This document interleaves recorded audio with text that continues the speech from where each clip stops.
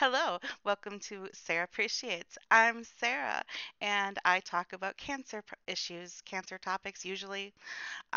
So, someone recently asked me if I had gotten a second opinion about my cancer treatment, and that's what we're talking about right now.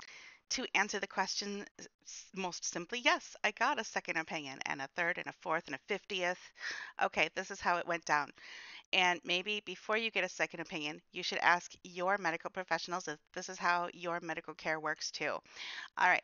So the day I went in to get my diagnosis and treatment plan, they postponed my appointment. I didn't realize this until after, well, during my second opinion appointment. I was, they had a seminar where they go over all of their cases and so forth, and they were having that seminar that morning, so they had postponed my appointment till later that afternoon.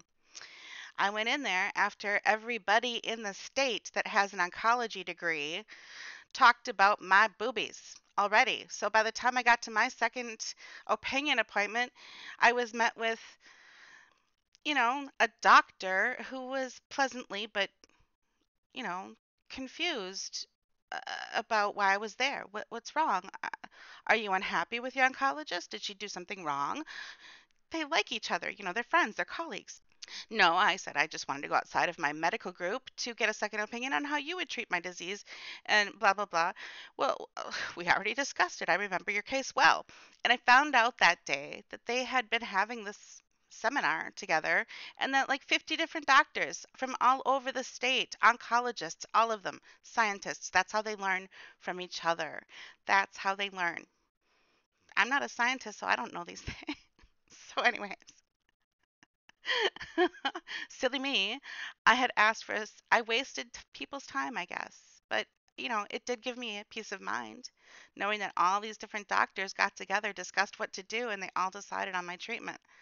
Well, going forward, that makes me a lot more confident. So if you feel like you need to do it, go ahead. But maybe first ask your doctor if they talk to their other colleague. How did they arrive at your treatment decision? Who did they talk to? Do they go to these seminars? So find out what that's like in your state, and maybe it's just as simple as that, and you can have like 50 different second opinions like I had. So that's what that is. Anyway, that's my thought for the day. If you have any questions or comments, please feel free to leave them in the comment section below. Also, if you like my content, please consider subscribing. All right, and thumbs up. Anyway, as always, please be kind to yourself and others. Have a great day. Bye.